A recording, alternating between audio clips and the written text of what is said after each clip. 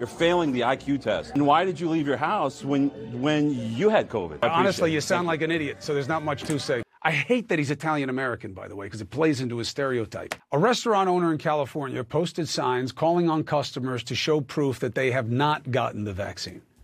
He's also banned diners from wearing masks inside and put up this massive billboard that says, "Leave the mask, take the cannoli."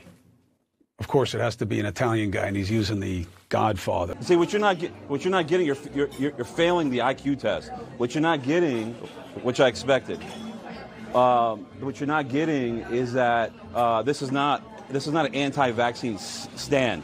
It's a pro-freedom stand. That's what you're not getting. The whole reason this is happening is because people won't protect themselves, Tony. I mean, what are you thinking? Then why did you leave your house when you had COVID? I mean, you had it, and you left your house. I mean, it's been documented.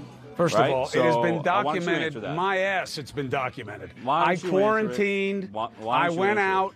My wife got accosted by somebody. I don't know, man. And I know you don't know, so I'm trying to help you. I don't trying to want help you to you. get sick the way I was The sick. science is clear.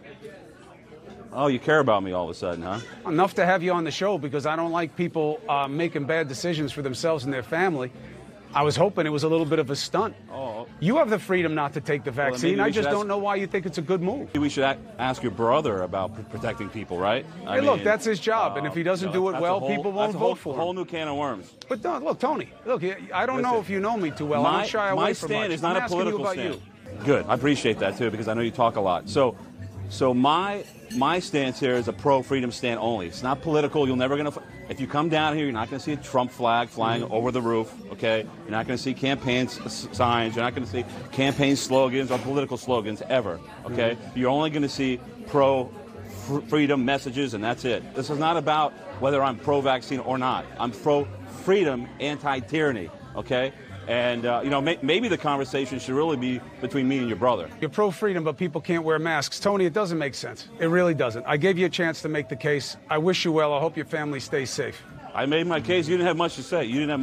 I mean, So honestly, you appreciate it. sound like an idiot, so there's not much to say. But, Tony, good luck with it. See you. And so do you. Yeah, And only for having you on the show. That was my only mistake.